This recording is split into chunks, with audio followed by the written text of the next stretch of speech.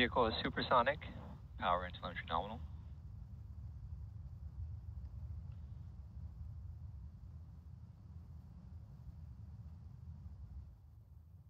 Max Q.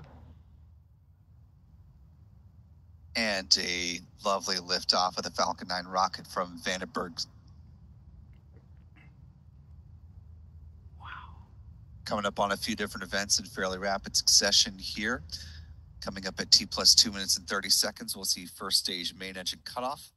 That'll be followed by stage separation 4 seconds after that. The Merlin vacuum engine on the second stage will ignite at T plus 2 minutes and 41 seconds. The fairings deploy just past the 3-minute mark. A call from SpaceX you just heard. And back chill, they are thermally conditioning that Merlin vacuum engine I just mentioned in preparation for its ignition. Now 2 minutes to flight. Less than 30 seconds away from MECO.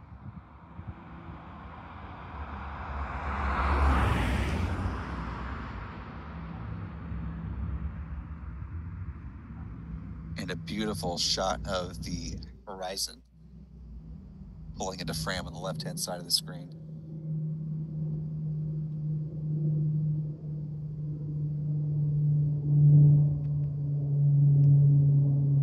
Shot from the inner stage here. Main engine cutoff.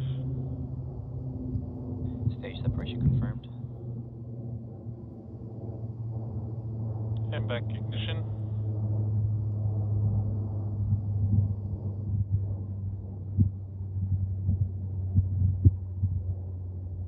Some good call-outs here from SpaceX. See those hypersonic grid fins now deploying on the Falcon 9 first stage on the left-hand side of your screen. Coming up on fairing separation momentarily.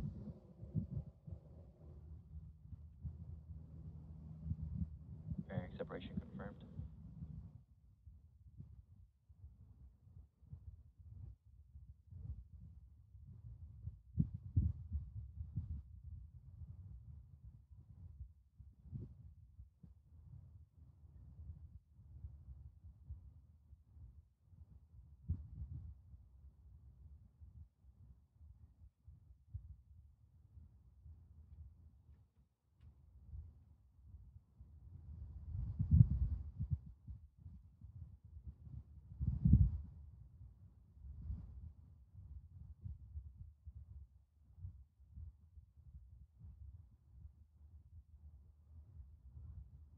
We're now coming up on the 4th minute into flight here. So far, everything moving along smoothly with this Falcon flight. Coming up now in less than 2 minutes, we'll see the start of the first stage entry burn.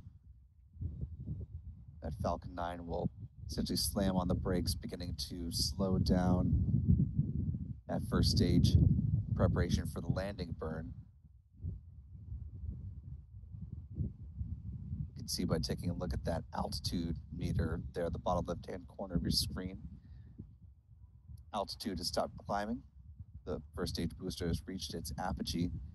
We'll start to see its descent. There we go.